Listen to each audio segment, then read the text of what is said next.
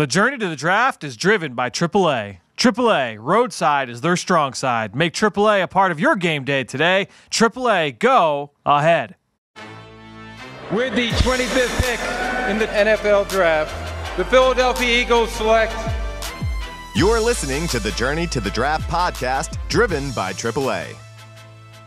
Hello, everybody, and welcome to the Journey to the Draft podcast, driven by AAA. I'm Fran Duffy. We had an awesome weekend of college football, and we're going to break some of that down here today on the Journey to the Draft podcast, driven by AAA. I'll be joined by Ben Fennell at the top of the show for Saturday Scouting. We're going to break down what we saw this weekend on college football, look ahead to some of the announcements we've got for the Senior Bowl. We'll continue to do that week in and week out as we get closer and closer to the number one All-Star game in the pre-draft circuit. Then we will talk with an awesome guest. We're really happy to welcome in Vice President of Player Personnel, Andy Weidl, to the show. We're going to go under the hood of the personnel department, get an idea of what all 32 teams are doing this time of year as the college football season comes closer and closer to an end. So what are teams doing to prepare for the postseason and get ready for the NFL Draft? We'll talk all about that with Andy Weidl in that segment of the show in Mr. Relevant. Next up, I will catch up with Tony Pauline, get a little bit of word on the street in Draft Buzz about what's going on around the country. We've got a scouting report on a Senior Bowl acceptance. We've got a great question for you in Draft Mailbag. Ton to get to in the show. Let's start things off now in Saturday Scouting. It's time for Saturday Scouting.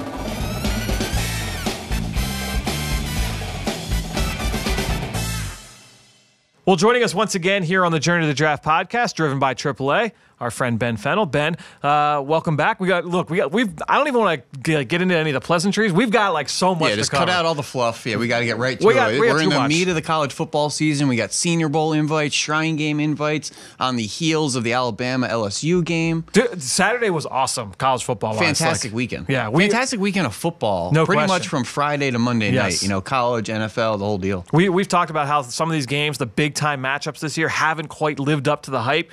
That went out the window this week. This was an awesome matchup, or an awesome weekend of matchups. All right, well, let's get into your game. You know, Texas, Kansas State, that went down to the wire as well. Yeah, field goal as time expired. This game not really in contention for the national title picture here, but fun game. A good matchup there. Tom Herman getting the win. Actually, the first Texas team to beat Kansas State 3 straight times. Oh, that's a cool which stat. is kind of interesting. Interesting. Kansas State also one of 2 Big 12 teams with a winning record all time against Texas. Who's the other? Oklahoma. I don't know. Probably Oklahoma. Right, probably Oklahoma. Yeah. All right, well, let's get into your superlatives from this game. Yeah. Let's start off with our game ball. Who gets the game ball? Texas first, Kansas State. Game ball, let's go Brandon Jones. Senior Bowl safety. Going to be heading down to their Mobile in a couple weeks. Had a punt return that set up a touchdown in the second half. Also forced a fumble. A couple big plays. Also gave up a couple big plays. On the opening drive, missed a tackle in space. That allowed for a big touchdown. Also couldn't really get width on a corner route against a slot receiver. But made enough plays in the second half to kind of give Texas the advantage. So we've got like 40, 50 names. It's not that many. It's like 30 plus for the Senior Bowl that we're going to cover in this week's show. And as we go, if we talk about any of these guys, I'm just going to we'll go off script a little bit. Yeah, absolutely. So Brandon Jones is one of those guys. Yep. I had a chance to study him last week before your game, after we recorded last week's show.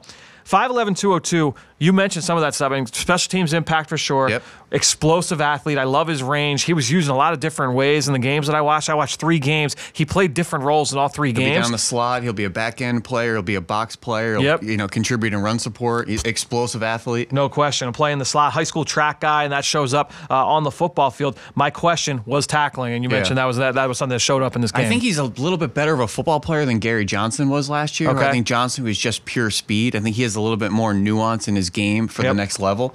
But an interesting player with a really diverse skill set. Yeah, I think he could be a post player / big nickel safety as well. Yeah. A guy that can come in and play a number of different roles for an NFL defense. All right, let's get to your one play takeaway. What one play stands out from this game? Well, we're just going to ruffle right through him. Another Senior Bowl player, Devin Duvernay, slot receiver, 5'10", 205, 210, kind of a rocked up running back looking receiver playing in the slot. But this is what he does. It was 3rd and 14 with 3 minutes left. Tough catch, underthrown, down by the sideline, went down and got it, slid, stayed in bounds, kept the chains moving, which set up the eventual game-winning touchdown at the end there. But that's what Duvernay does. Yep. Tough catches, 3rd down, move the sticks. He's not an over-the-top guy. He doesn't have elite speed. He's not a vertical threat. He's that quarterback's best friend, and that's why my comparison, Hines Ward, Devon Best, if you remember him early in his career with the Miami Dolphins, really good receiver on third down that just knew how to get open and made the tough, dirty catches in the slot. That's Duvernay. See, I disagree a little bit in terms of the vertical ability. I do think he's got some ability to go deep. He hasn't been used as much in that role this year, and I actually went back and watched some of his bigger targets from a year ago just because he was used more on the outside. I wanted to get a better sense because one of my questions watching this year's film is, all right, what is his ball tracking like? His ability to track the deep ball? Can he look it in over his shoulder? Can he, flash late hands and be able to track it over his shoulder? I'll tell you what, he did that a good amount last year. And I agree with you that he's not explosive in the first 5, 8, 10 yards, but it's like 10, 15, 20 yards where he turns on that extra gear and he's got the ability to run by people. He just doesn't look like a typical receiver. He has that James Washington type of body. Yeah, he does. Where he's a little bit wider, a little bit hippier. He's got a big butt. He looks like Deebo Samuel. I remember looking at Deebo in a pregame, and he looks like a running back.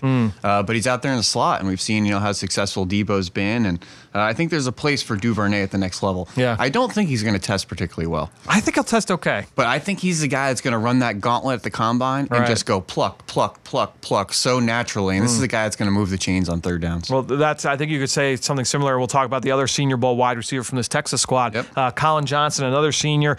Big name coming into the year. A lot of people had him in mock drafts. You're not seeing that as much now. He's been battling through some injuries. 6'5", over 220 pounds. Big, strong kid, great blocker. Does catch the ball pretty softly at the catch point. The question you have, speed, athleticism, ability to create his own separation. Yeah, and that Texas group of receivers, they have a bunch of kids that are 6'4". I know Duvernay's like 5'10", but most of them are 6'3", 6'4". Colin Johnson towers over the entire group. This guy is so tall, so long. I initially was going to have him be my off-the-bus guy, just considering how tall and long and freakish he was. You really have to see him up close just to appreciate the basketball player body that he is. But they also have a true freshman nose tackle that started every game this year, 6'2", 340.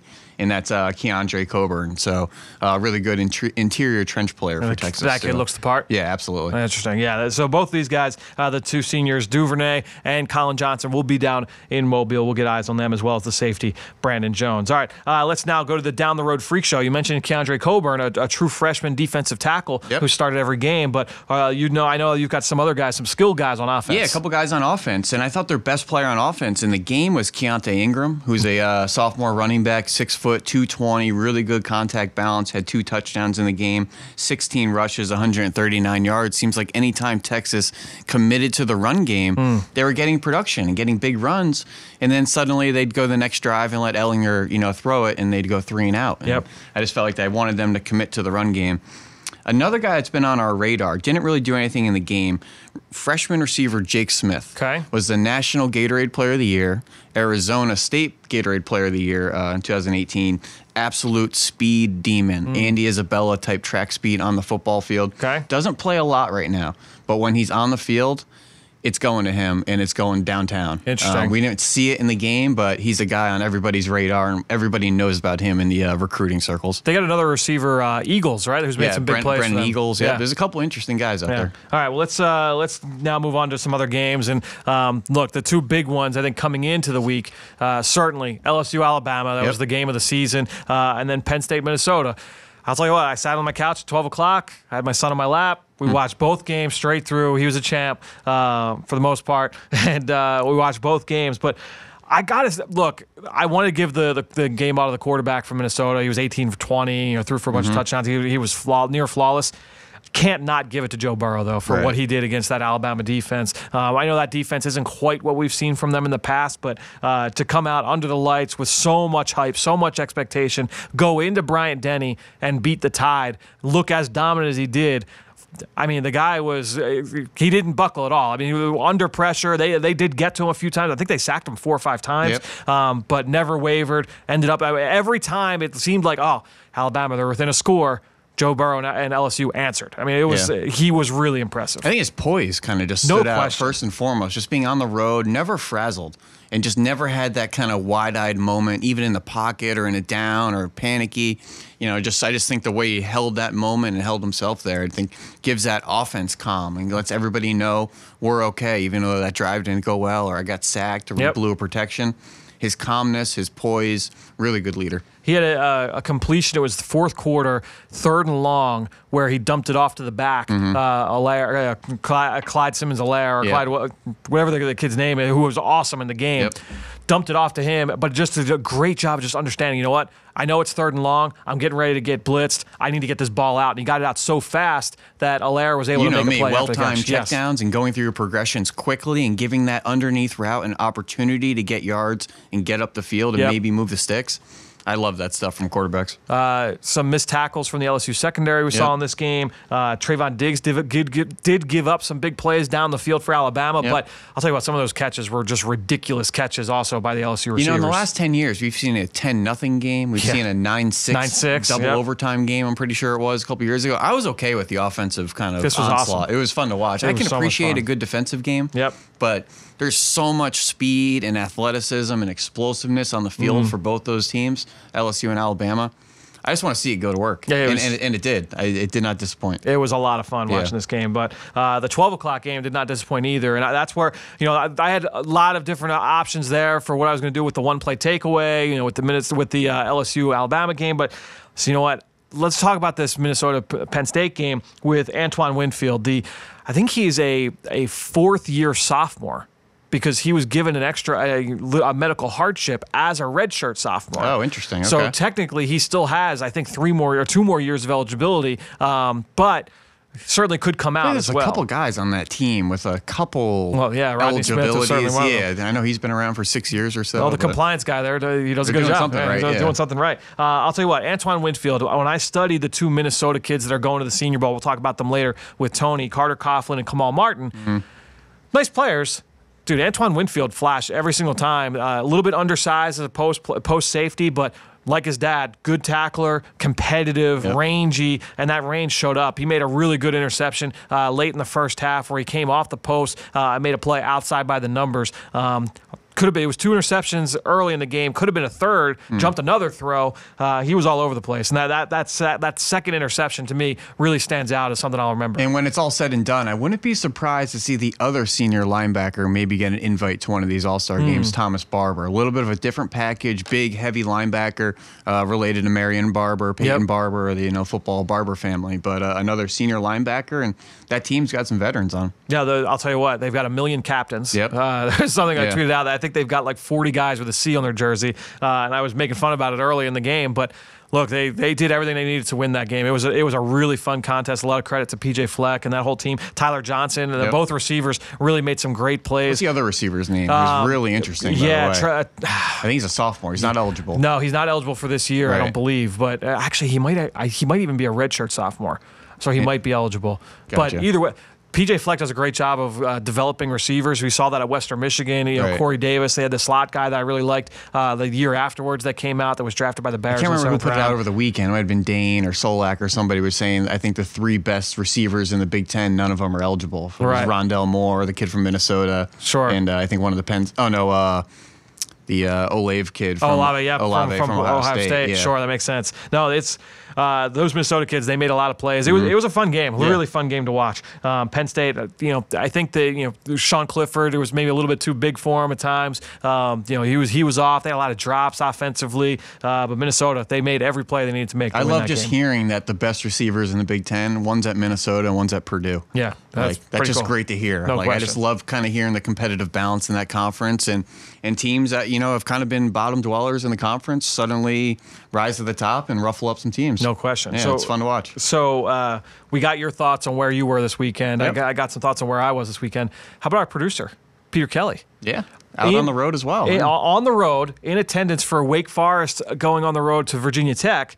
They lose, and they lose Sage Surratt. He's out for the year. Right. We got that news. We'll talk about it a little bit here with Tony. But Virginia Tech coming away with a big win. The player that Peter said was the guy 100% stood out, and you heard his name constantly. The safety, Divine Diablo, 6'3", 225, was all over the field. Yeah. One of the best names in college football this year. So keep an eye on Virginia Tech safety? Virginia Tech safety. I feel like they always have great names back there. Remember Macho Harris a couple years ago? Yeah, we remember Macho Harris. Yeah, that was a great name.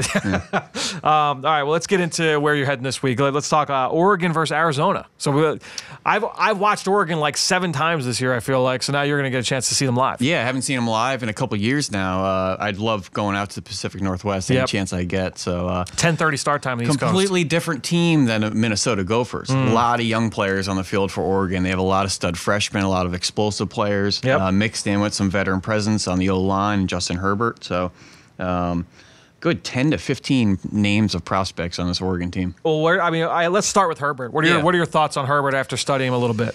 Well, Herbert, I think, is going to be a scheme-specific type of quarterback. I don't think he's a plug-and-play in any system. Don't give this guy the keys to the franchise and say, go win us games. I think he needs to be in a Kubiak type of offense, a Shanahan type of offense, a run-heavy team that you'll get him out on the perimeter and give him some separation from the offensive line, let him work some post-crosses and play-action concepts. But don't look at this guy and say, throw the ball 50 times and put up 400 yards. I don't see that type of player. Yep. I think he's got some functional mobility for a 6'6" player.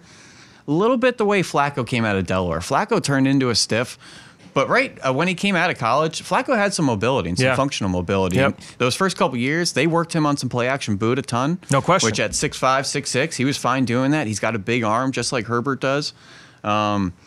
I've heard some other comps like Derek Anderson. I've tried to go back to the 90s to find out, some 6'5", 6'6" guys like an Elvis Gerback with some good mobility that won a ton of games out there in San Francisco and Kansas City. So, he has all the tools. It's really going to come down to some of those meetings at the Combine, how he is on the whiteboard, and kind of his grasp of the game, because there's some instances where he's big, he's tall, strong arm, can make all the throws. The processing, the progressions, when he's releasing balls in the routes, things like that, the real fine-tuned details that scouts and coordinators are going to start to, really pick his brain on. I remember some of those meetings with Carson Wentz. You threw it here. Why? Why'd you throw it there? Yep. Why'd you throw it now? It's going to be those types of questions for him. And I'm not sure he's fully ready to understand and diagnose his own decision-making like that. And it's really going to get picked apart once this offseason hits. But obviously has the tools, obviously has a skill set. What's he like between the ears? And I have a big category on my sheet of mental makeup. Yep. And that's where a lot of the question marks, I think, come into play. Yeah, it's going to be very interesting just to kind of follow that. To me, I don't see a situation where he's not in the top half of round one. Right. And when you talk about the teams that are picking in the top half of round one, we talk about there's that Shanahan scheme. Cincinnati with Zach Taylor coming from that tree. Denver, their offensive coordinator that was just hired there this past offseason. He is from that tree. He was just Shanahan's quarterback coach in San Francisco. So, they just drafted Drew Lock last year in the second round. Right. But we'll see if that will keep them from taking a guy like Herbert, who I know John Elway was on the road. I think he saw Herbert 2 or 3 times at least last year on the road. So that's something to keep an eye on. And 2 final takeaways of Herbert, and then we'll put him to bed because we have a lot of players to get to here. Yes, we do. First of all, this guy got no help. None. I've seen drops on drops on drops. Led the Pac-12 last year with 30 drops for quarterbacks. Tons of drops this year. I feel like I see these beautiful throws, and it's like, oh, should have had that, or somebody could have made that grab. You'd love for this to be caught. Yep. And then with the other thought of, I think Justin Herbert's a better quarterback than Jared Goff. You put Justin Herbert, the first overall pick in the 2016 draft, and give him 3 years with Sean McVay, I think he's in the Super Bowl last year. Right. So it's that type of mold, that type of offense, and if you get someone to say, let him come into my scheme and my structure, don't ask him to be the hero, he'll be a functional, effective quarterback that can win a lot of games. Yep. Who are we kidding? Jared Goff does not have an exceptional skill set. Smart kid, can make all the throws, strong arm, functional mobility, all the things we're saying about Herbert. You got to put him in the right system, in the right setting. And I think Jared Goff hit a home run with Sean McVay. Yep. I'm hoping Justin Herbert hits a home run with whoever takes him. No question. All right, well, let's get to some of the other guys on this Ducks team. Senior laden offensive lineman. I think you look at their best prospect there might be the left tackle, Penei Sewell, who is not eligible for this year's draft. I don't know if it's close. He's really, really impressive on film. But you look at Calvin Throckmorton, who's been a longtime right tackle but has played up and down that line. Yep. Shane Lemieux, longtime left guard. Jake Hansen at center, Dallas Warmack, the brother of former Eagles offensive lineman Chance Warmack, Brady Aiello. Who kind of stands out and why? Yeah, the three, I think, cream of the crop of the group would be Shane Lemieux, Calvin Throckmorton, and Jake Hansen. Okay. Just quick little snapshots in each of them. Jake Hansen, I'm concerned with. Was been on the field since true freshman year. Not a powerful guy, and also not really exceptional with his movement patterns and quickness off the ball. So I'm a little bit concerned on where his fit is and what does he really hang his hat on for a skill set at the next level. Yep. Experienced player, veteran player, good hand usage, but I've written down not a people mover, no leverage, no pop, doesn't fly out of stance. So I'm just worried about what is he going to excel at the next level. Shane Lemieux, interesting player, experience. I just think he's really limited with his skill set. I don't think he's exceptionally strong. I don't think he's exceptionally athletic. He has really good feet. He's technically sound. Yep. He's a guy that I think will be that maybe 8th, 9th guy in the rotation, maybe have to kind of be a depth piece for a couple of years, and the right situation maybe can do a spot duty. Kind of like a Stefan Wisniewski. That took a couple of years to find his way and then became a really good, what we've called in the offensive line world, hired guns that could just step in pretty much any position and survive. Yep. Exceptional, no, but survive, absolutely. Throckmorton's probably the most intriguing of the group. Has played every game at right tackle this year, started one at center. He's played right tackle, left tackle, center, right guard. It's remarkable. 47 career starts. He's had stretches of 1,000 snaps without a penalty. This guy's a people mover. He's powerful, heavy hands, anchors versus bull rushes, versatile, experience, can play up and down the line. The one issue with him, athleticism, quickness, bend. I don't know if he's a zone scheme type of guy. He's probably more of a gap scheme type of offensive lineman, but a guy I think you want in your room just because of where he can line up and down. It was great to see him over the summer at the O-line masterminds as well. Yep. So somebody that clearly takes his craft pretty seriously. They've got some other guys on offense as well. Jawan Johnson, a senior transfer from Penn State, big-bodied kid, very productive. The last time they took the field against USC, 3 touchdowns, over 100 yards. The running back, C.J. Friedel, has had some productive games so far. Jake Breland was their number one passing threat. Now he's out for the year, unfortunately, at tight end. Breland looked like he was making some plays. But defensively, I want to get your thoughts, because this is a team that, watching them, they fly around. It's a lot of fun to watch on TV. They're one of the best defensive units in the country. Yeah, You're just not used to saying Ohio State, Alabama, LSU, Oregon. Right. You're used to thinking Oregon's offense, high power, Chip Kelly, Mariota, that whole deal. Yep. This is a defensive team. I know senior offensive line and stud quarterback's going to be a top 10 pick. This is a defensive team through and through, and I'd put this secondary up against anybody's in the country. You like the junior corner, Diamador Lenore. Yeah, really interesting player. He's 5'11", about 205, boundary corner. This is a thick, squatty corner, not really twitchy, not explosive. I question his long speed, but a great mix of strength and just having the athleticism and just enough speed to survive. But he's not a guy that's a blazer. Really good in run support as a force defender. They don't play corners over, so meaning they don't flip their corners to the other side. He'll play on those closed formations. He'll contribute in the run game. Really likes to dictate the action at the line of scrimmage, in a release, on the break points. A lot like Iowa corner Desmond King a couple years ago. He's turned into an all-pro nickel for the Los Angeles Chargers. And then on the other side, complete different package corner in Thomas Graham Jr. Both juniors as well, so they can go back for their senior years if they'd like.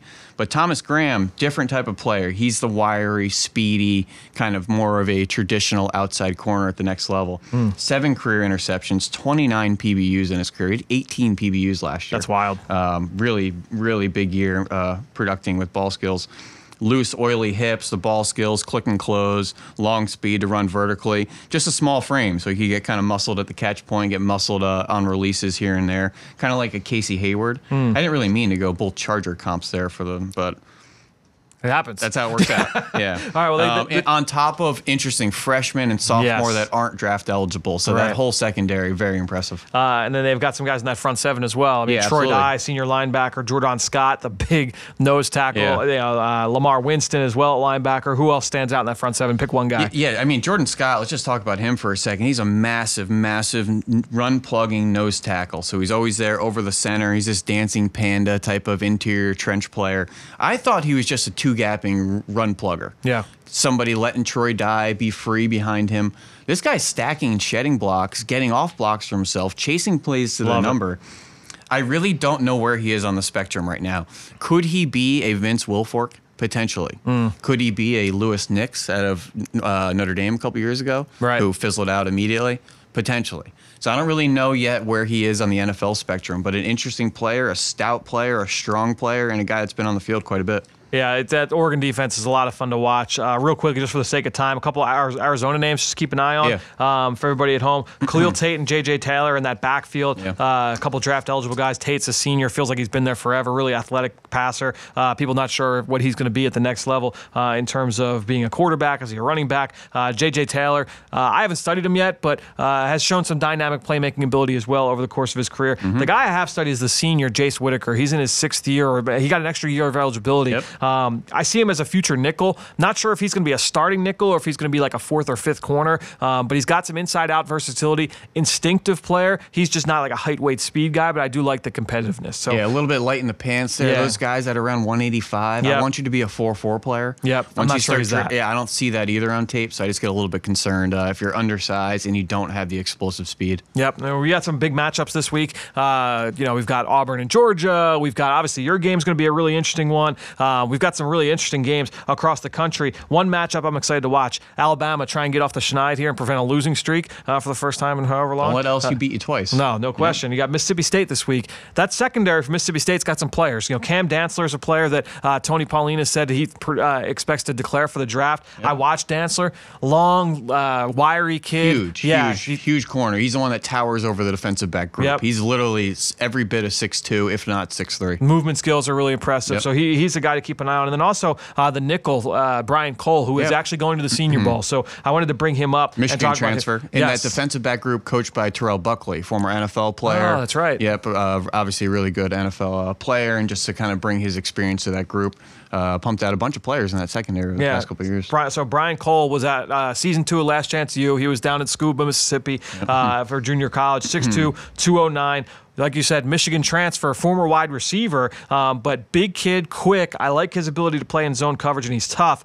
I just want to be able to see, is he a sideline to sideline guy? Does he have that kind of range? And also the ability to finish at the catch point. As a defensive player, that was a question They like to blitz him, too, off that slot position, and he comes with a head of steam. He's a good blitzer. He's a lot of fun to watch. All right. So we've already hit on 3 or 4 or 5 Senior Bowl guys. Let's just kind of pound through the list. I'm going to go through because we got a lot of names here. If there's anybody you feel strongly about, jump in, interrupt me, and say, all right, we got to talk about this kid. First off, and we're going to do this every week. Anybody that we talked about last week, obviously that was my line of demarcation. Everyone that was announced after we recorded, I put it here into the sheet. All right. Arizona State wide receiver Brandon Ayuk, 6 foot, 203. This kid's big. He's explosive. Junior college transfer, first-year starter. He was behind N'Keal Harry last year in that offense, but still made some plays. I know he made some plays in the bowl game that you were at last year. I want to continue to watch more. He reminds me a little bit of like a Sammy Watkins, Cordero Patterson, bigger body, good yards after catch with some dynamic playmaking ability. I think he's going to kind of come on radars the way Darius Slayton has for the New York Giants, absolute speedster in Auburn. This guy isn't just fast. He is elite fast. He's a track star playing receiver out there. He's got 17 yards per catch on 30 or 40 catches this year, so a big play threat. The thing he's got going for him now is he's going to Senior Bowl. Slayton was a junior, wasn't at that game, so he's got the ability to kind of boost his stock. He's going to be one of the faster players down in Mobile. No question. Absolutely. So a couple other receivers, and I'll kind of group these two guys together. South Carolina's got Brian Edwards, 6'3", 218. USC, Michael Pittman, 6'4", 223. So two big-bodied guys, two guys that you've seen in person this year. So let's talk about just kind of juxtapose those two guys next to each other. Brian Edwards versus Michael Pittman. Yeah, Brian Edwards, route running technician, a variety of releases, gets in and out of breaks really well, long player, a little bit inconsistent down the field tracking the ball, has made some tough catches in traffic, and then he's had some boneheaded drops. Really good yak immediately after the catch as well. Michael Pittman's more of a catch point guy, a guy that's not getting himself open within the route, but a guy with good balance, winning like a low post basketball player, adjustments, back shoulders, high point, red zone, special teams. Yep, no question. I think that's perfectly said on those guys. One tight end I want to hit on, guy you and I watched last week together. Fun player. No question. That's Adam Troutman from Dayton, 6'5", 256. Just a well-rounded player. No question. You're checking a lot of boxes with that kid. Outside of the level of competition, I think his releases off the line of scrimmage can get a little bit better. After that, man, I mean, you're checking every box. Like, good blocker, good route runner, really good at the catch point, yards after catch. He's not like super dynamic as that. He's not like a Dallas Goedert level of athlete or Travis Kelce level of athlete, but he's a good player. They think so, at least. That's because how they treat him, yes. They feature him in the offense. He's the one that they're leaking vertically. He's the one they're trying to get on double moves and on throwback plays, on play action. And it's funny you mentioned the releases. Actually, we noted a bunch of times his releases when run blocking. Fires off the ball extremely well, gets himself in position. He's not an overpowering guy. He's 6'5", 250. He's not a people mover, but he's a technically sound player, gets his hands and hat in the right spot, plays with a really good base, and he survives. Yep. And I think you have a tight end that can survive in the run game with the athletic upside in the pass game. We're looking at a day 2 player here that can really contribute. Nope. I think my comp was a Tony Scheffler, for those that remember that, with the Denver Broncos and the Detroit Lions. Sure. And so then next up, they got a bunch of offensive linemen that have been announced. Sure. I kind of grouped these guys together, 3 really athletic, quote unquote, left tackle types. All right, we're going to go Josh Jones from Houston. You and I watched him together. I love Josh Jones. Like, this guy, I think could be a first round pick. I think when it's all said and done, there's some names that are a little bit slow to kind of work their way up to the top of draft boards right now. Josh Jones is going to be a first-round player. Yeah. On top of, I know we're veering off here with these Alabama tackles. I think are going to be first-rounders as well. They're only juniors right now. But I think the draft trajectory and where their stock is, once we start digging into Josh Jones tape and once he goes and puts on a clinic down at the Combine, or excuse me, at the Senior Bowl. He'll do it at the Combine, too. At the Combine, Senior Bowl, a lot like the way Andre Dillard kind of came on last year. Titus Howard did it last year. Question. Chris Lindstrom did it last year. You show up to the Senior Bowl, you're as naked as you can be in one-on-ones. It's me and you. What do we got? And I think he's going to look really good. He gave us very little on tape to not like. I think his tape was better than Titus. And I liked Titus Howard a year ago out of Alabama State. I think his tape's better. I think they're comparable athletes. Josh Jones is a good Titus player. Howard, you saw that one game against Auburn, and you put a lot of stock into that. Houston, he's got some more valuable tape, in my opinion. He played Oklahoma this year. Played Oklahoma, Washington State. They've got some good talent in the AAC as well. No question, so there's some good tape there for Josh Jones, a player that I am really high on coming into this process. Prince Tega-Wanogo from Auburn, 6'5", 307. Another kid, a high school defensive end. He's got that athletic background. Hasn't played a ton of football. I don't believe he played until he got to high school, but really athletic, really natural mover. Just needs to be a little bit more refined and develop a little bit more power. Yeah, I was really impressed with his hand usage. He's one of these guys that's already pass protecting with his hands independently. He's not a robot. He's a guy that really kind of mirrors pass rushers and can, attack a variety of rush moves. So interesting player, huge hands, huge feet, strong player. Just really needs to refine the technique. So I don't believe you've watched this kid, the UConn tackle, Matt Pert. Nope. He's played both left and right tackle over the course of his career. Another guy who didn't play football until his high school year. I believe he is from Jamaica initially and moved to the States. Really athletic kid. He's strong to take on a bull rush, not powerful. Need to be a little bit more consistent with his base and his use of hands and things like that. But this kid's pretty impressive, and he's a big kid, 6'7", a little over 300 Well, just pounds. go right to your next name, too, because I just think it's interesting that these guys play the same position in 2 completely different packages. So Tremaine Ankrum, the Clemson Tremaine kid. Ankrum, who does not look like your typical offensive tackle in the NFL. A little bit shorter, a little bit squattier than you would think, more like the Charles Leno. No question. 6'2", 6'3", Marshall Newhouse, 6'2", 6'3". But Ankrum, aside from his length in measurables, really doesn't say a whole lot on the tape to say, oh, we got to move him inside. He struggles with length. He struggles running the arc. His arms aren't long enough. I'm going to let him feast or famine on the edge first. And if I have to slide him in after, so be it. He's a natural pass protector. We've talked about him on the show. The UConn kid, 6'7", his arms down to his knees. I think he's got an 86-inch wingspan. So just funny to look at guys that play the same position, do it in a completely different package. So a couple of guys that are offensive guards that are big physical maulers. John Simpson from Clemson, his teammate for Ankrum, big strong kid, 6'5", over 330 pounds. And then Kentucky's Logan Stenberg, kind of built in a similar package, 6'6", over 320 pounds. Both guys really thrive on strength and power and toughness inside, longtime starters. You just question, do they have the athletic upside to say, like, all right, are they good enough to be able to last in the NFL? I think that's the question. Yeah, I don't remember watching the Kentucky kid. I'm trying to think of my Benny Snell notes if anyone stood out last year, but he's a guy I don't think I've seen a play of yet. He's been the left guard for them for a little bit, Logan Stenberg. Gotcha. Michigan's Ben Bredesen, you got to see him a couple times. I haven't watched Bredesen yet. 6'4", 330 pounds, 330. I don't know if you've watched or if you've got notes on him. I don't remember. I think he's a really experienced player. I think he's got like 2,500 snaps under his belt at this point. So a guy that's been on the field a ton. Yeah, 2-time second team All Big Ten coming into the season. Yeah. Then we got a bunch of Big 12 offensive linemen, which you wouldn't necessarily expect. But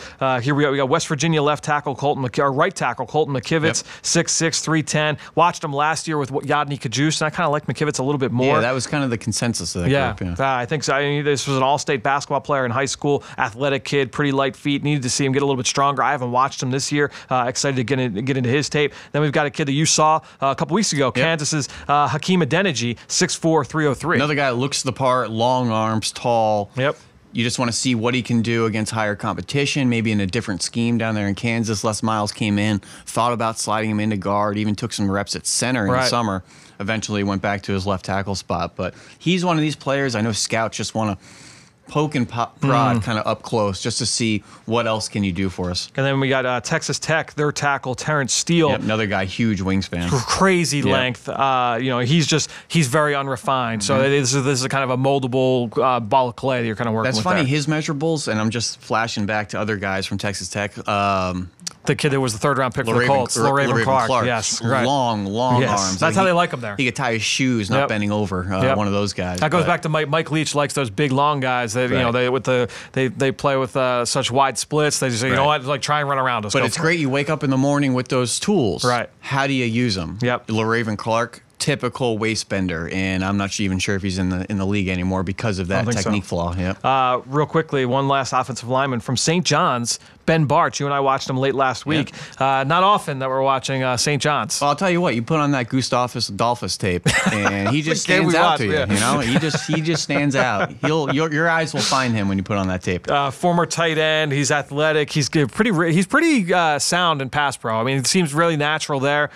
It's just so hard to evaluate. So, like, the Senior Bowl is going to be huge for him. We've seen this with guys that have come from that level. Alex Kappa and who are the Ali Marpet. Ali Marpet, exactly. So we've seen guys come from that level, go to the Senior Bowl, and help themselves. I think he's going to be in that boat. I love that Nagy in the Senior Bowl and even pre-Nagy era that they get guys from D1, D2, D3, FCS, NAIA, wherever you are. Play your game. There's plenty of guys on this list that just made the Senior Bowl that weren't even on the watch list. Right. And the watch list has like 500 players. So don't get discouraged if you're not on the watch list. Stick to your game. Play your game. I promise you the scouts will find you. All right, let's go to some pass rushers here. Florida's defensive lineman, Jabari Zuniga. We've been talking about him for a couple of years now. 6'4", 255. He's been a little banged up this year. Give us your elevator speech on Zuniga. Yeah, really good football player. A guy that can slide into 3-tech and some sub packages. Good run defender. He's a guy that kind of showed a little bit more bend off the edge than I thought he could. Last year, Ja'Kai Polite stole a lot of the thunder being the quarterback terror off the edge. He was a better football player, though. I know he's been banged up this year.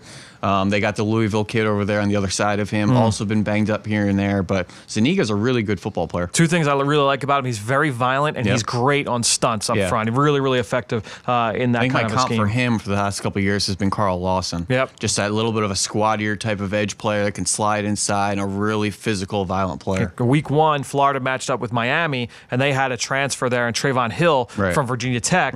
Trayvon Hill also accepted for the Senior Bowl. This kid is explosive, really quick first step, wide variety of pass rush moves. You got to kind of investigate what happened there at Virginia Tech. Is all that stuff behind him? Needs to get a little bit stronger. He's only 238. But this kid's explosive. Like 238, wow. Yeah, but he can get after in a lot of different ways. So really impressive player. Kind of similar in some ways, I would say, to what Josh Uche. And it's funny. You saw him up close and watched him on film. I finished up my pre-Senior Bowl evaluation on last week. We got together this week and we said, I watched Uche, and you said the same player that I wrote down. I don't know if it's just a recency bias. It might be. We've been watching him, and his name's kind of been in the forefront of our mind here. These undersized, outside linebacker, pass rushing, chess piece type of player. But we both looked at each other and said Jannard Avery. No question. Who just showed up here to the Philadelphia Eagles and has been worked in some third down pressure packages. Not sure his fundamental role in some base packages early downs. but he's a guy that might be a mid to late round pick that's going to work into some pressure packages on third down. Just let him go. No question. Let him chase the quarterback. He's a chess piece you want to get on third down, but where is his functional usage on early downs? I'm not really sure yet. You couldn't talk about a more different body type from Josh Uche than from Marlon Davidson, the defensive lineman from Auburn, who's over 285, and I think some people kind of view him as he a developmental 3 technique, but this is a big, thick, wide body who is really strong, really tough. You just wonder, okay, what kind of pass rush upside does he give you off the edge? Right. A guy that you kind of think is playing out of position there. Might be a guy that will slide in and maybe be a 3 tech, an under tackle in the NFL. South Carolina, another edge there. DJ Wanham, 6'5", 252. I studied him in the summer. One thing I really liked, really high motor. He was also really banged up last year, so I'm excited to kind of get eyes on him this year, fully healthy. I've watched a lot of Javon Kinlaw, who we might as well talk about him as well. He's going to the Senior Bowl. I've watched a lot of Kinlaw. Wasn't focused on Wanham because I just wanted to really lock in on Kinlaw, but excited to see him fully healthy. Yeah, I did the one South Carolina game this year against Florida. Wanham had a great game, had a sack there, a couple pressures as well, really good run defender, and it's him and Kinlaw kind of leading the warm-ups and leading the team. So 2 senior players on that South Carolina defense, 2 experienced players, and I think they're playing their best football heading into their senior year. Kinlaw lost some weight coming from last year to this year, so he's trying to get a little bit quicker. My one question, I really like him. He apparently had a hip injury as well, too, that he got taken care of in the summer. That's a good point. He's a guy that I think... Look, he's really stout on contact. Losing the weight is kind of giving him. There's some give and take there, so he's getting moved a little bit more this year. For defensive tackles, we're going to say, okay, like this is a guy who's going to be an elite defensive tackle. Can you win quickly? And I think you could say that with Kinlaw. The next guy we're going to talk about, Neville Gallimore. I think Gallimore from Oklahoma, who's also going.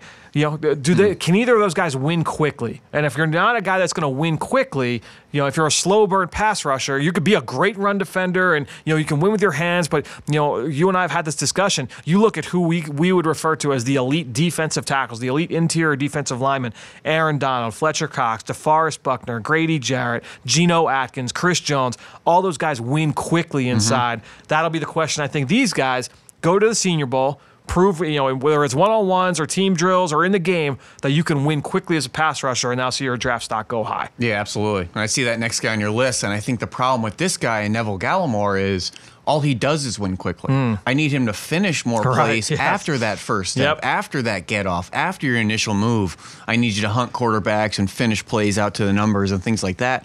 And that's kind of Gerald McCoy. And it's funny hearing Gerald McCoy at Hard Knocks a couple years ago talk about his get off. And he knows that's all he has. Right. If I don't win with my get off, I can't play.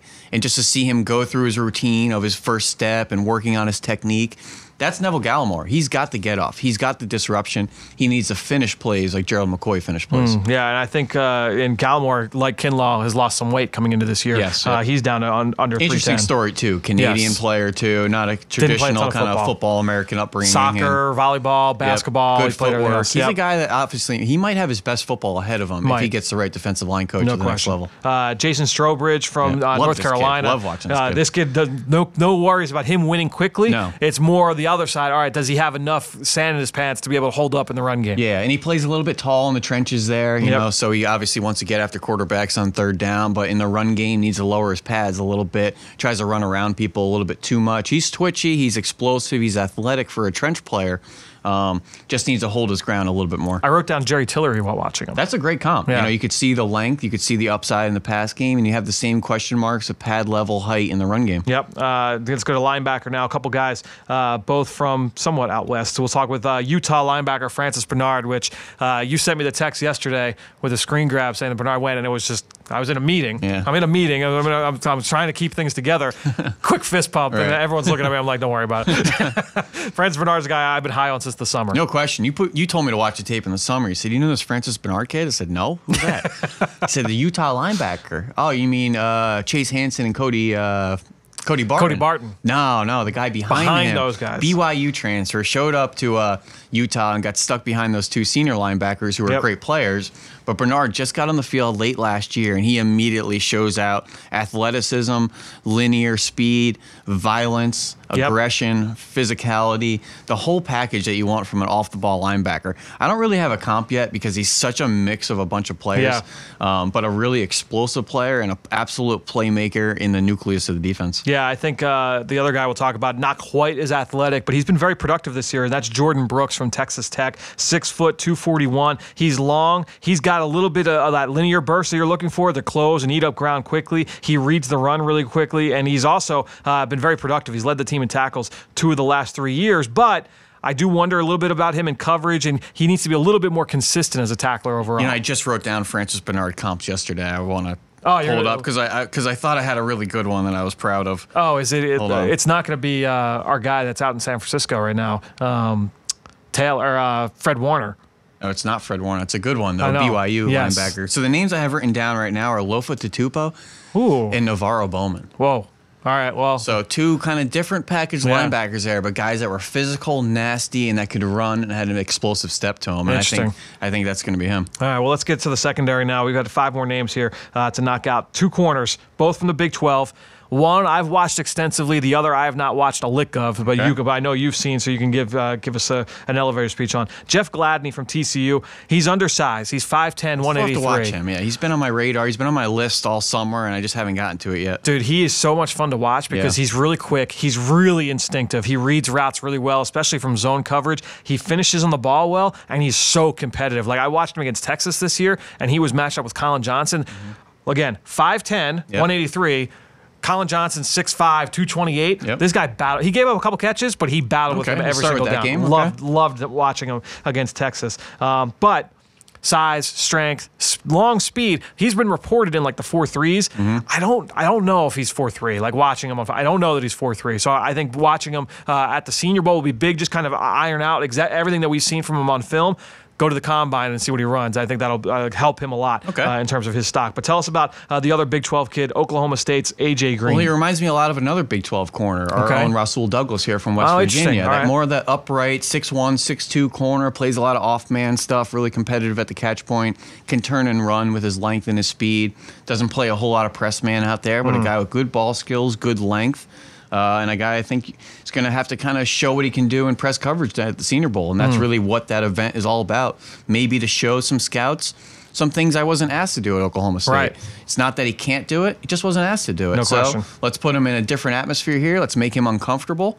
And let's see what he can do. 3 safeties left. One is a former corner, and that's Utah's Julian Blackman. High school wide receiver in corner. Started it with the Utes at corner. This year moved to safety. 6 foot, 180, which that's on the lighter side for a safety, but you love the corner background. Yeah, definitely has the ball skills there. Moved over to safety this year, but having those safeties that can cover, I think that's what the NFL wants now in their sub package. They don't just want that small corner sliding in the nickel. You want that safety with coverage skills being your new nickel that can contribute in run support, be a blitzer, guard these big tight ends, guard these slot receivers, guard the middle of the field, play the back end. I think that's Julian Blackman. I think he's going to test really well. He's a guy with ball skills, and he's going to get his name put into the safety class.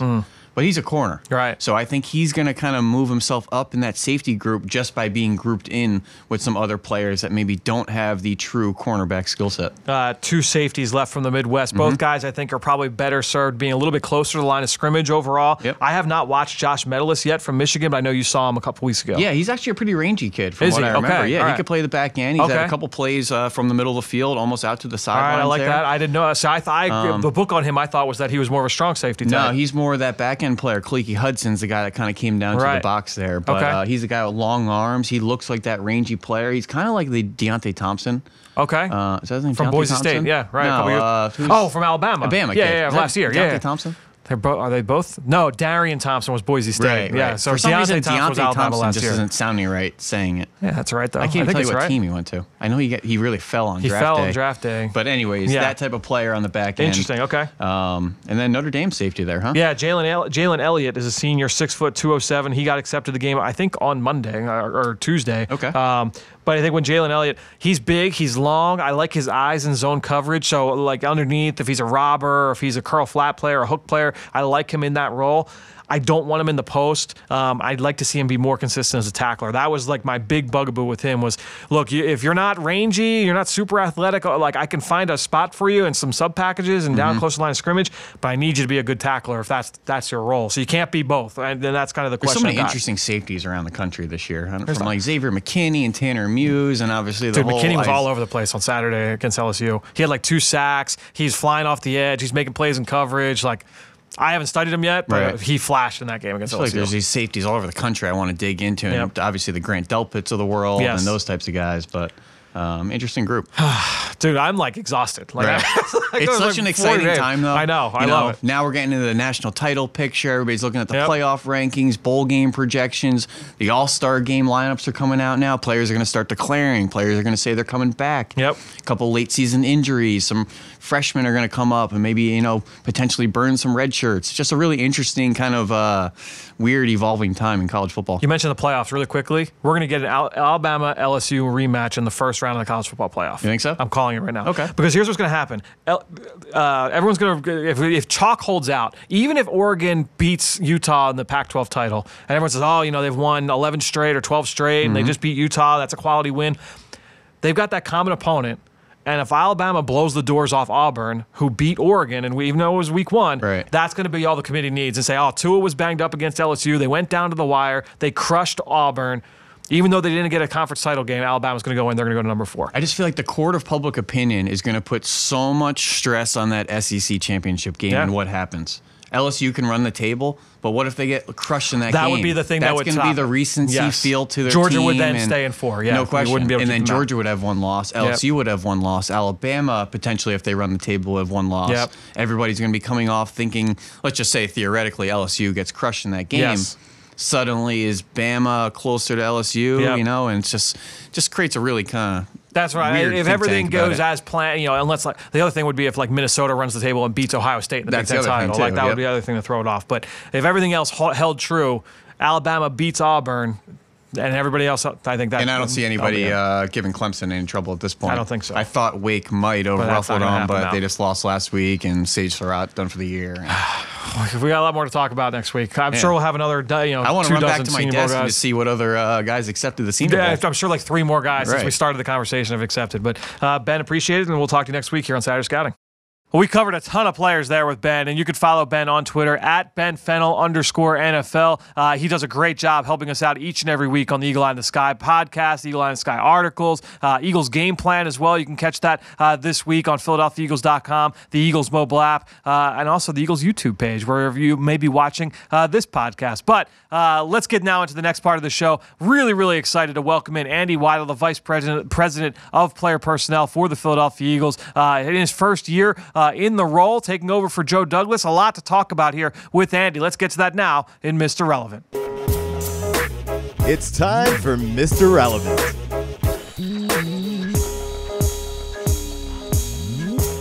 We're really excited to be welcoming in Eagles Vice President of Player Personnel, Andy Weidl. Andy, welcome to the show, man. Fran, it's great to be here. Thanks for having me on. Yeah, absolutely. So real quick, before we kind of dive into the process and what's going on around the league right now with all 32 teams, I got to ask you first, it's your first season now in your new role. What has it been like? How has it changed from years past into what you're doing now? Right. Well, this year I'm more involved, directly with Howie, with Coach Peterson, in the day-to-day operation, roster management.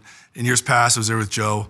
I was the director of player personnel, assistant director of player personnel in prior seasons. So this year I'm in that chair that Joe was in, and being involved with the scouts, communicating on a daily basis with our pro department and our college department, and just making sure we're all headed in the right direction. Sure. So is it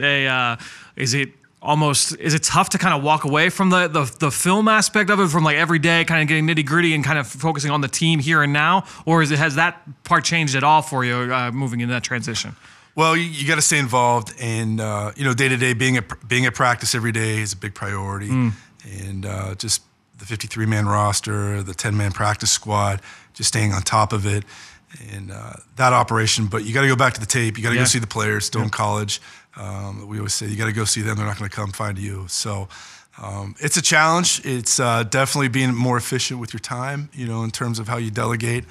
But I love it. It's a great role. I have a great group of scouts, pro department and college department, and we just make sure we're aligned and we're an extension of the coaching staff, and we're all pulling in the same direction. So take us through the bye week this past week. What was it like for you not having to worry about the Eagles playing a game?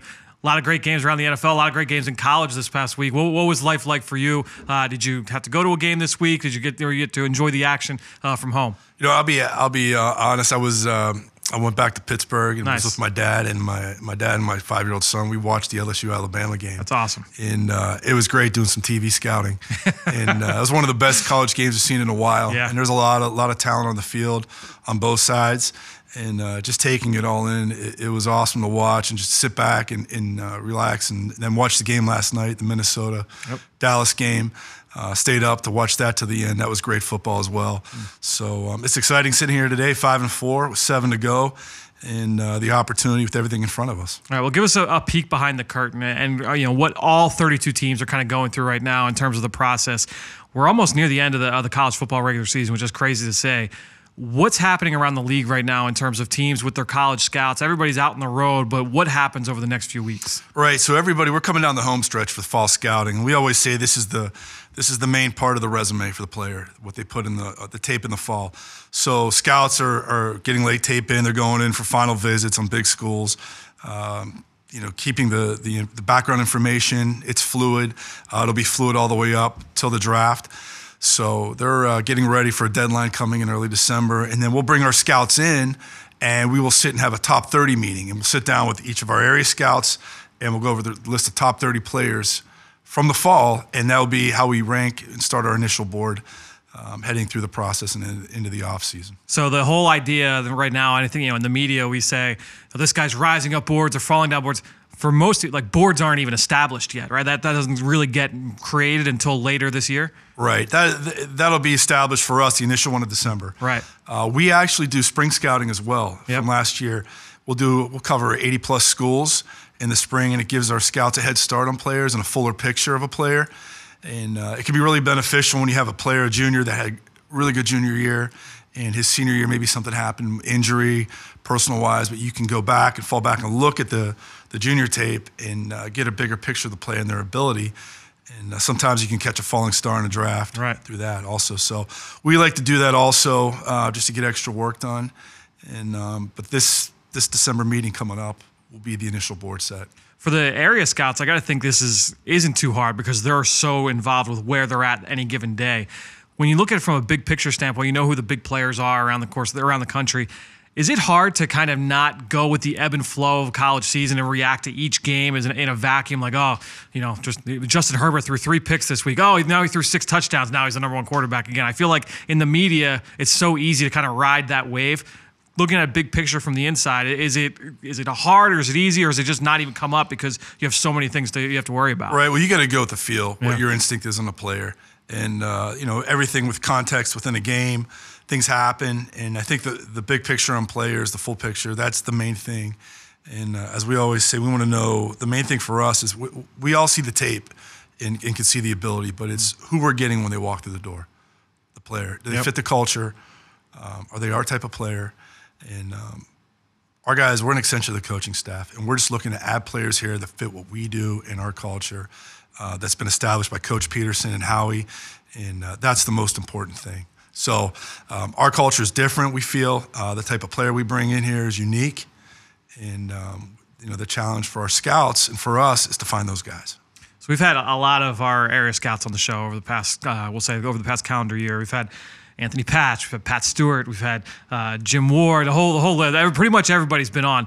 From your perspective, what is something when you're on the road and you're seeing these guys in person, what is something that you're trying to take away that maybe we don't see on TV, you don't see on film, but you can see it live and in person? Well, I think one of the things is when you get there early, you see them in warm-ups, how the player does, what they come out, how they warm up on the field, the leadership on the sideline, things you can't tell off a tape, how they interact with their teammates.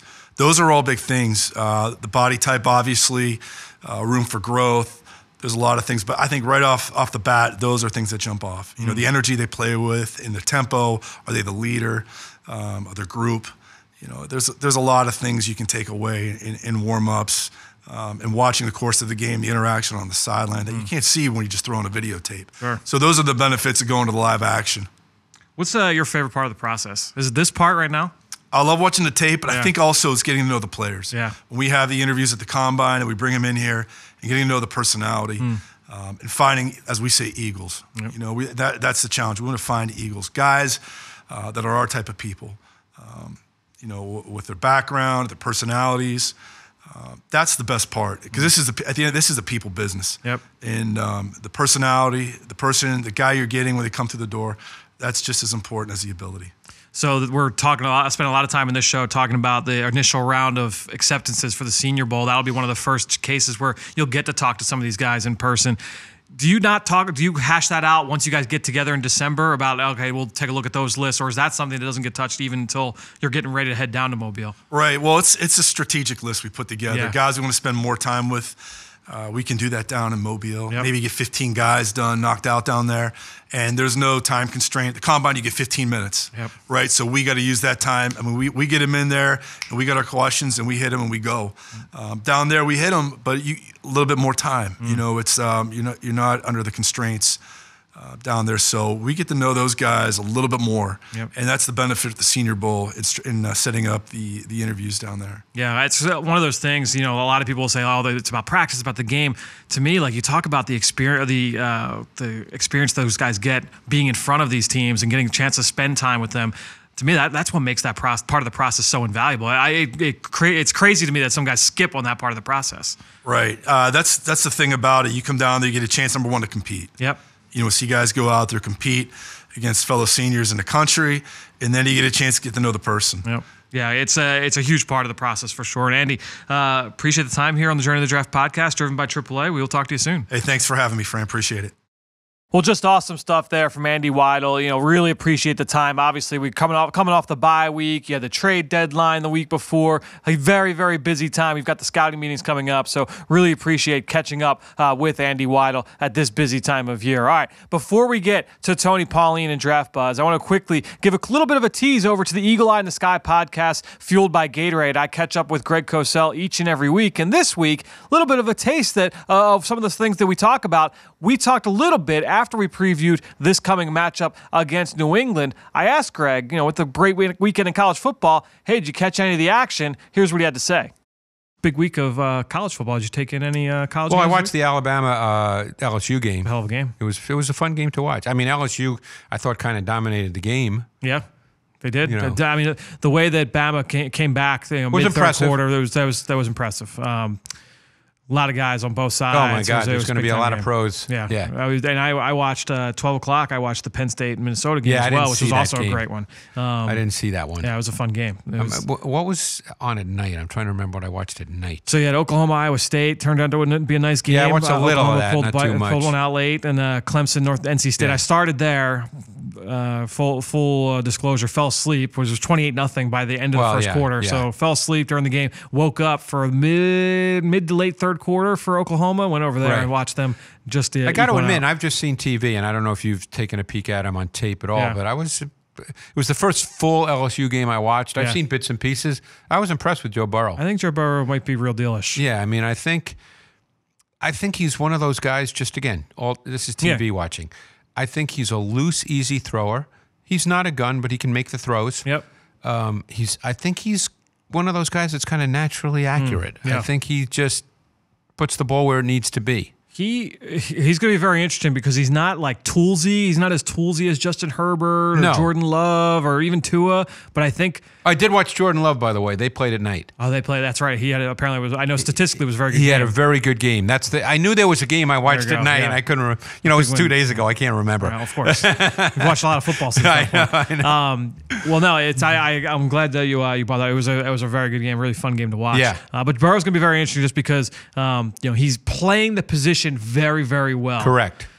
How you discern that from who's a better prospect, it's going to be an interesting discussion over the next few months. Without question. And I think he's going to be one of the, I don't want to say he'll be polarizing because my guess is no one's going to say they hate him. Right. But now we're talking about, is he a top 1 or 2 or 3 pick in a draft? Of course. That's a different question. And that's the kind of thing you can get from Greg Cosell and I each week on the Eagle Eye in the Sky podcast, fueled by Gatorade, found wherever you can get podcasts. And appreciate everybody that promotes that podcast on all forms of social media, and really appreciate those of you who go on and rate, review, and subscribe to all of our podcasts wherever you listen to podcasts. All right, let's get now to Draft Buzz with Tony Pauline. Let's get the word on the street around the country when it comes to next April's draft.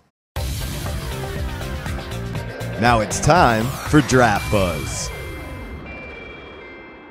All right, pleased to welcome back for another segment of Draft Buzz here on the Journey to the Draft podcast, driven by AAA, our friend Tony Pauline from the Pro Football Network. Tony, we're talking a lot about Senior Bowl prospects. Obviously, it's that time of year. Last week, the acceptances, I should say, started rolling in of guys that are planning to attend the event in January. And I want to start it off with a guy that got announced midway through the day on Monday afternoon, and that's Tennessee pass rusher Darrell Taylor. What are people saying about this kid? Obviously, a guy that was seen as a little bit polarizing end of the year. I was pretty high on him. Not everybody was as high. So excited to hear what your information has been saying about Darrell Taylor at this point in the process.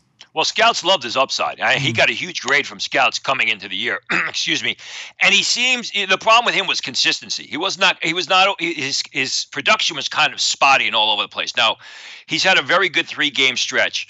He passes the eyeball test. He's got the size, speed numbers that you want in a linebacker. It's a matter of consistency, and the Senior Bowl will be a good test for him because now he's going to be asked to make plays going in reverse. In those one-on-ones against the tight ends, against the running backs, we'll be able to see, is he just an up-the-field sort of, out in the flanks linebacker, or is he a guy who can play in space? So he looks the part. It's just a matter of him pulling it all together and really playing up to the level of ability that people believe he has. Yeah, he was a guy, I remember when we did our SEC preview back in the summer, I had mentioned, look, the storyline, the arc is very similar to Josh Allen, not the level of Josh Allen from a prospect standpoint, who, by the way, Josh Allen has been tearing it up down in Jacksonville. He's been better than I thought he'd be early in his career. He has really put it together for the Jaguars. But I think when you look at Taylor, a former high school receiver, athletic kid, can turn the corner, shows the ability to hold up at the point of attack. Like you said, you just wanted to see that consistency, him pull it all together. I'm excited to kind of dive into the film. I know he's been battling through some stuff down there at Tennessee this year. Obviously, the record has not been what they had hoped coming into the season, but ultimately a guy I'm very excited about. I'm excited to see him down there in Mobile. I wanted to ask you about a couple other guys in the front seven, and a team that obviously got a huge win this week in the Minnesota Gophers over the number 4 Penn State Nittany Lions. We'll talk about 2 guys in that front seven that did accept invitations to the Senior Bowl. Linebacker Kamal Martin, who has been battling through injuries. He actually didn't play in the win over Penn State. And then Carter Coughlin, a guy who's been a big part of this program over the last few years. Not really, he's listed as a starter, but kind of a rotational sub-package player who's a very impactful player, though, on that front 4. They line him up and down the line. Yeah, really a stark contrast to Darrell Taylor, where these guys, Kamal Martin, especially Coughlin, are exceeding scouts' expectations. They're playing way above their heads, which is what happens at Minnesota. You remember a year ago, Blake Cashman, basically a guy who was graded as a street free agent before the season, turns out to gets a combine invite, turns out to be the 5th-round pick of the New York Jets. Is far and away the best rookie on the Jets roster this year. But as far as Martin is concerned, terrific measurables, 6'3", about 240 pounds, plays in the 4.7s, can go laterally in pursuit, can make plays up the field, was graded as early as a 4th-round pick by some scouts coming into the year. So he is really, I believe, he is exceeding expectations of some scouts, and in others, he's playing where he should be. As far as Coughlin's concerned, he's a college defensive end who has an outside linebacker body for the next level. 36 tackles, 8 tackles for loss, 4.5 sacks, 4 pass breakups. So he kind of does everything very well. And again, Coughlin was not even graded by scouts coming into the year. He was off the radar. He has now put himself on the radar, not only with a good senior campaign, but also now being invited to the Senior Bowl, so we'll be able to see what type of athlete he is against some of these, the elite athletes from the senior class that'll be there in Mobile. But again, you look at Taylor, who has not from Tennessee, who has not met expectations, and people are waiting for him to pull the pieces together. And then you look at the players that PJ Fleck at Minnesota continues to turn out. These guys beat expectations and look primed for the next level. Yeah, Coughlin's an interesting guy because, one of the things I like most about him, he's very effective on stunts and twists and blitzes up front. They line him up, like I said, up and down the line. He's a high-effort guy. He's not going to wow you with, his power or his athleticism or anything like that, but, just a really good technician in terms of his ability to win in a number of different ways. He kind of reminds me a little bit of Kyler Fackrell. You remember him a couple years ago coming out of Utah State. And has now turned into a nice role player for the Green Bay Packers. I was just talking about him with Ben Fennell, actually. He kind of reminds me very much of Kyler Fackrell when he was coming out of Utah State. All right, Tony, let's get into some other options here. Give us a player whose stock is on the rise now over the last few weeks. There were so many from this weekend because this past Saturday was one of the best college football Saturdays I can remember in a long time. And it started with that Minnesota-Penn State game, LSU-Alabama. You had Michigan State against the Illinois coming back. There was just so many good games. And that Alabama-LSU game, I probably could have picked 7 guys just from that game. But I'm going to go with Rashard Lawrence, a guy who didn't have great stats in the game, had 4 tackles, half a sack, half a tackle for loss, did break up 2 passes. But when you watched him, the stats didn't tell the story because whenever he was able to get penetration, it basically allowed his teammates to make plays on the ball, and LSU was disrupting the play. But when they were able to contain him at the line of scrimmage, Alabama was able to pick up positive yardage. So it was the little things that didn't show up on the stat sheet. And I know you like Rashard Lawrence, where they moved them up lined them up all over the field, where he was just doing the little things that doesn't show up on the stat sheet, but altered the momentum of plays. And at times, when he was getting penetration, his teammates were able to make game-impacting plays, which stopped Alabama drives. So I think, you can't look at the stats. You got to look at the film because what Rashard Lawrence did really, I think, was part and parcel to why LSU not only won the game, but really beat Alabama from the get-go because Alabama was never really in that game until the very end. And it was the LSU defense led by Rashard Lawrence that I think had the biggest part of it. He was just terrific. Yeah, he's a guy you mentioned. I'm a big fan of him and the way that he plays the game. High effort guy, I like to say a 2-gap player that has 1-gap quickness. So he's strong enough to hold his own at the point of attack. He can anchor down. He can hold on to double teams, keep linebackers free, but he's also got that explosive first step to penetrate and make plays on the other side of the line. When they really cut him loose, you could see that athleticism, that ability to penetrate. He's just not always asked to do it in that scheme. So this is a guy that I think has the ability to be a more productive pro, depending on the scheme that he goes to, than what we've seen in college. I think he's got a really interesting upside. I would expect we'll see him at the Senior Bowl. Obviously, he has not been announced. I don't think we've seen any LSU players announced so far for the Senior Bowl. I don't think Coach O wanted to get those invites into those guys' hands before that big game against the Crimson Tide. All right, let's get now into your small school standout. Who's a guy outside the Power 5 that we need to have our eyes on at this point late in the season? This guy's a long way from outside the Power 5. He's a Division II guy from Tarleton State. Tarleton State, I believe they're ranked number 2 or 3 in Division II. They're going to be going to the playoffs. They're undefeated this year. They're cornerback, Prince Robinson, a name to keep an eye on, a terrific cornerback who also doubles as a game-breaking return specialist. He's got excellent size, goes about 5'10", 190 pounds, plays in the 4.4s. He's got 4 interceptions this year. He's broken up 12 passes. He's explosive. He plays big football. He's got solid ball skills. As I said, he can double as a punt and kick returner. Robinson's a guy. Would love to see him get an invite to the Shrine Game. I think he's definitely worthy of it. He came into the season graded by scouts as a priority free agent. I think he's improved his play. I think he's a guy that will get consideration in the late rounds of the draft, and I think he's definitely worth. I mean, we've seen guys from McNeese State there in the past, and other small schools from the area. Tarleton State, Division II school. Robinson is one of the reasons why they're undefeated with his play on defense and special teams. Yeah, certainly that return ability will help him and his value moving forward. All right, Tony, let's get our eyes and our focus now to this week. What's one individual matchup that you're excited to watch here this coming Saturday? Well, it's disappointing that Wake Forest lost the way they did to Virginia Tech, or I think the Clemson-Wake Forest game really would have taken on big meaning this weekend. but I really want to watch the defensive secondary in Clemson. A.J. Terrell, the cornerback, who I absolutely love. I have a third-round grade on him. There are some scouts that grade him as a second-rounder. And their safety, Kevon Wallace, who we spoke about, he'll be at the Senior Bowl, graded as a late-rounder. Against that air attack of Wake Forest, Jamie Newman, the quarterback, that's having a terrific year. Sage Surratt, who we may not play this weekend because he's a little bit banged up, he's playing lights out. They got two other receivers there in Scotty Washington, the big senior, and another kid, Kendall Hilton, who's come out of nowhere.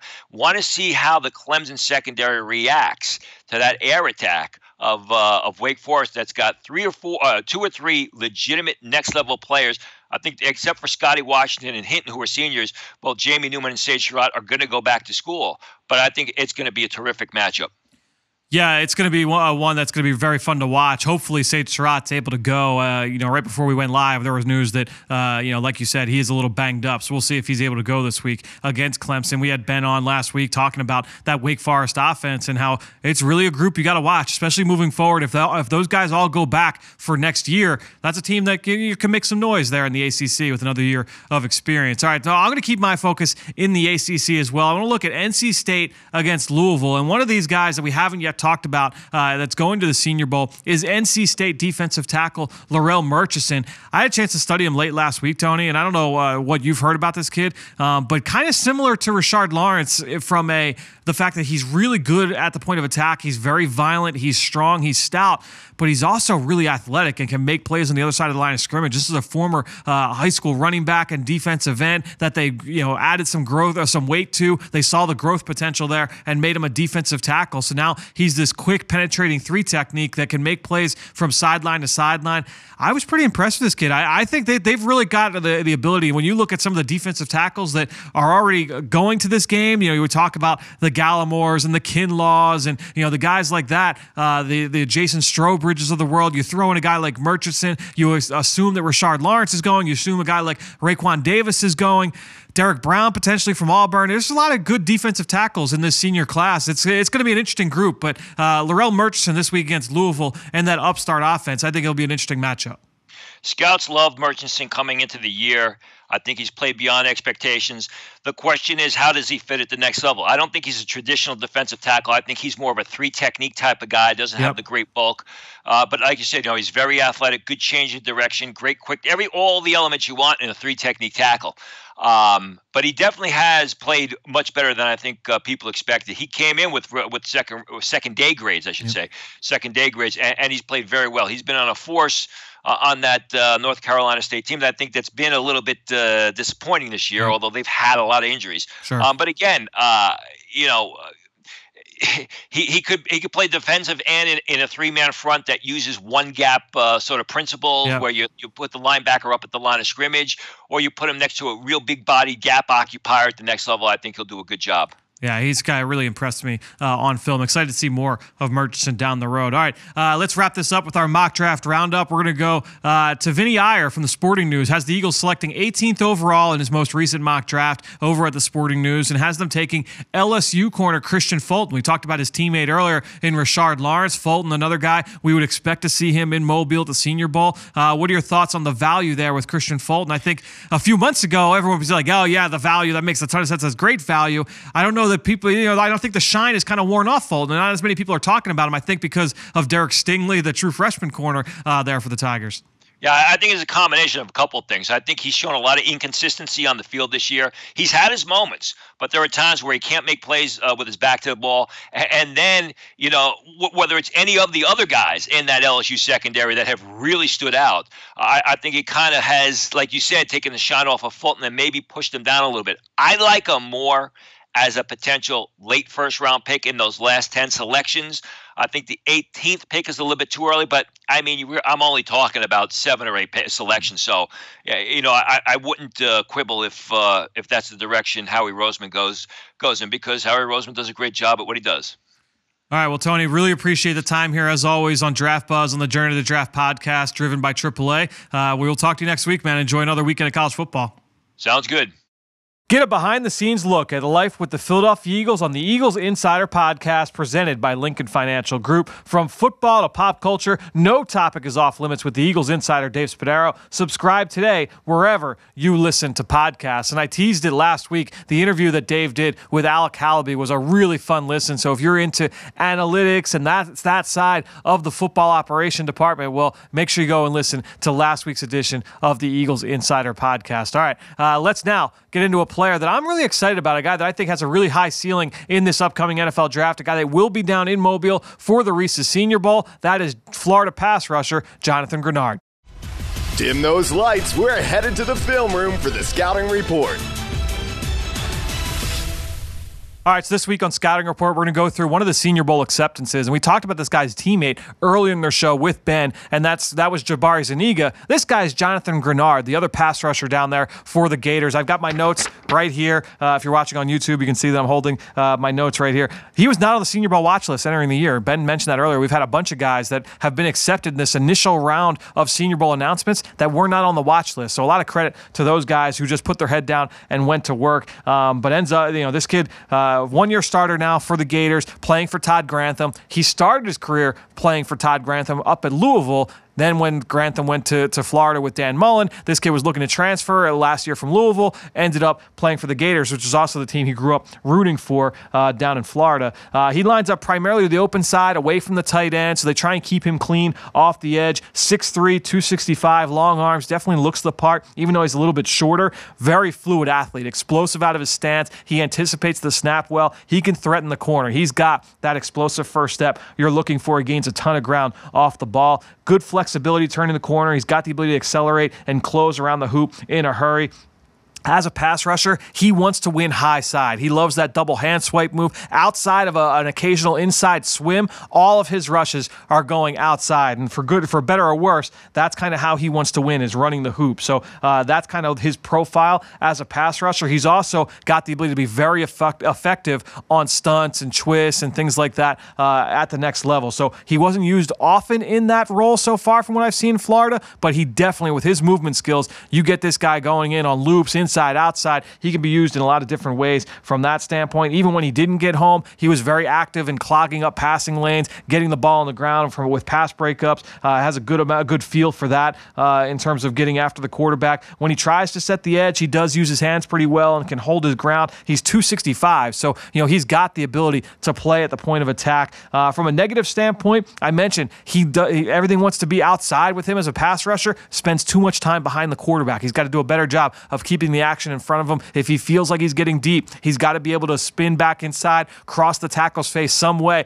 You can be a lot more productive if you're able to do that. You can't sack the quarterback if you're 12 yards into the backfield. So that's one of the concerns, one of those things he can learn and he can develop, get a little bit better in that area. He needs to get a little bit better as well, just using his hands at the top of the rush. Sometimes, he doesn't use his hands well enough and offensive linemen are able to get into him. You can't just run by people in the NFL. So he's just got some development to do from that standpoint. But this is, again, a kid that has the athletic ability, the explosive first step that you're looking for. Scheme versatile player, high side pass rusher, strong first step, ability to threaten the corner.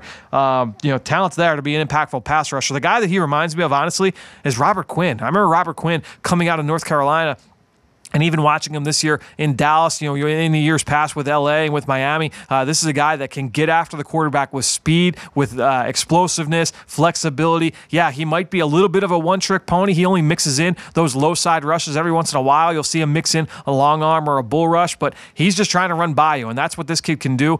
I would say, I don't know if he could be a full-time player, but at 265, with his ability to hold up against the run, I do think Jonathan Grenard can be a nice starting defensive end in the NFL. So certainly a player that can continue to help himself as we get to the Senior Bowl. All right, let's get now to one. We got a great question here in Draft Mailbag. Let's wrap up the show. Now it's time to hear from you, the fans, in the Draft Mailbag.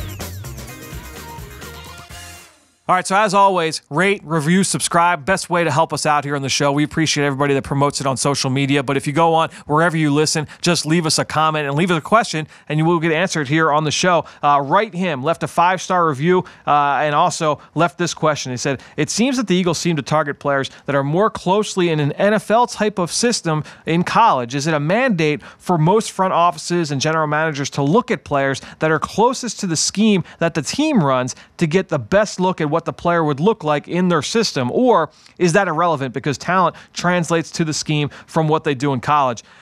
Very good question. I could provide a very deep answer, but I'll try and hit the important parts here of this answer. Number one, you always want your scouts and your coaching staff to be kind of on the same page, right? So if you as a scouting staff really like a player and the coaches don't really have a home for him, that doesn't help anybody. You have to have a plan for how you're going to use a player. And so it's really easy if you say, you know what, we're a primarily zone run team offensively in the run game. So you have a running back that is primarily a zone runner in college. That's easy. Apples to apples, you can kind of make that comparison. That doesn't mean that a guy who is running primarily gap schemes doesn't fit. You just have to do a little bit more projection. And you can do that kind of thing all across the board. I don't know that the Eagles have necessarily said, oh, we need only pro-style players. I mean, Andre Dillard played in the air raid last year for Mike Leach. That's not an offense that typically you say you get top-shelf offensive linemen from. But he was a special prospect and a guy certainly that has shown, during his time at the Senior Bowl and last year as a senior that he could be an NFL prospect. And we've seen that here in his rookie season. He's really looked the part in his first few starts. So I think when you look, you do always want your coaches to be on the same page as your scouts. And they'll often, a lot of teams, you'll hear, in the summer, they'll get together with their scouts and just kind of go through, just kind of rehash everything that they look for position by position. This is what we need in a middle linebacker. This is what we need in a corner. This is what we need in an X receiver or in a running back. This is what we're looking for across the board. So now when the scouts go out on the road, if they see somebody that just doesn't fit, they're still going to write the guy up and do all the legwork on him, but you'll kind of know, this guy, he does X, Y, Z, but at the end of the day, he's not quite a fit for us. And so he may not make it to your final draft board when it gets to late April. But certainly that's a part of the process that is very, very important. The best teams are always on the same page in terms of their scouts and their coaches, and that's something that the Eagles certainly do strive to do, and they've done a good job of that over the course of the last few years. All right. Loaded show. My voice is going. We talked with so many different guests. So much thanks to Andy Weidl and obviously Ben Fennell and Tony Pauline for all their time here this week on the Journey to the Draft podcast, driven by AAA. Enjoy another great weekend of college football. We will talk to you next week.